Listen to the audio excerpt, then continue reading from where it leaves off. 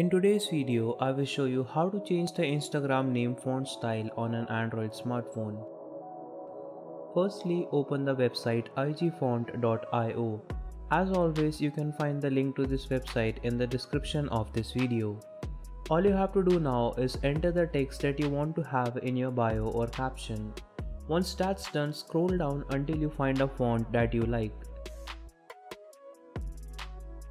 Lastly, copy it and use it on Instagram however you want to. Another website that does the exact same thing is coolsymbol.com. If this video helped you in any way, then consider subscribing.